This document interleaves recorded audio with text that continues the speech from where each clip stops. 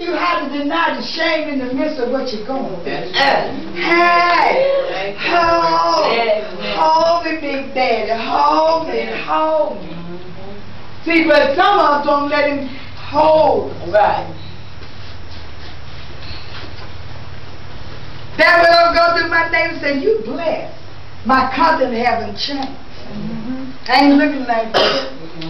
I ain't walking like, oh, hold me. I'm still grinning. I'm still laughing. He's getting the glory. So if I'm giving him what right to do him, he gonna give me what right to do me. Right. Come on, y'all. Yes.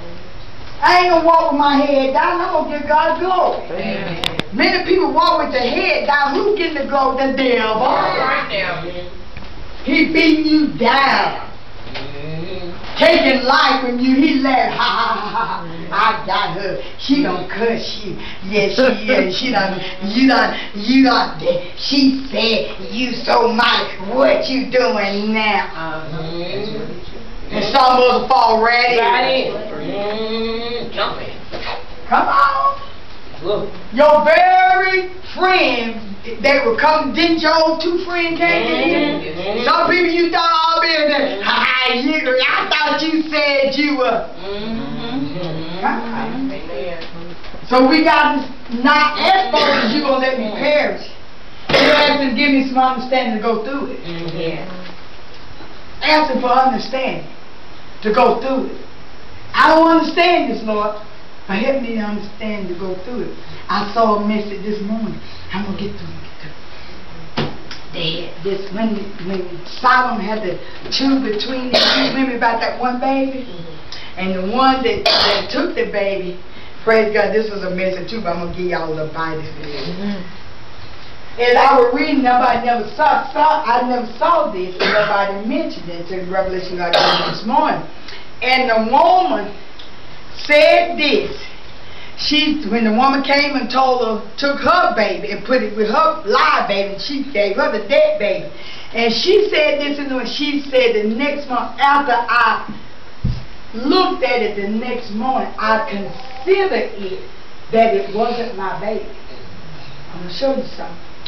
We don't sit and consider things while things happen to us. But she was willing to give the baby up for his life. Sometimes you got to consider it, what you're going through.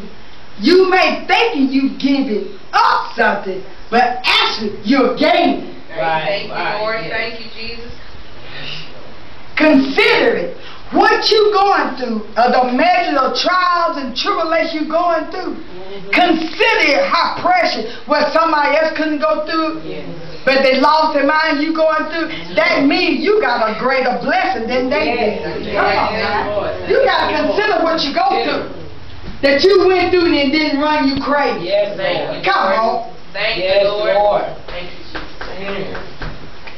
Consider it. We don't think we feel sorry for ourselves, but consider what you done went through. You might have got molested when you were a young child. Somebody has been stolen from you. Somebody been taken from you. But consider it. He said, I will give back double what been stolen from me. Thank you, Jesus. Thank you, Lord. I won't say this. They old enough. I was forced on. But you know what God did? And this is the God am true. I was in a dream.